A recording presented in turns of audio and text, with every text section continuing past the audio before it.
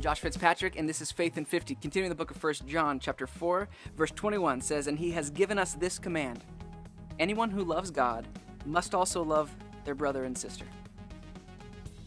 Two things. One, it's a command. And secondly, that word must. I mean, that is huge. It's critical because there's no option. If you love God, if you truly love God, then you must love those around you.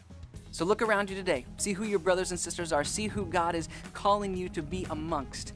And then pray that the power of the Creator of the universe fills you to fulfill this command. Because if you truly love God, then you must love those around you. And not just in word like we saw previously, but in action and in deed, with our hands and with our feet.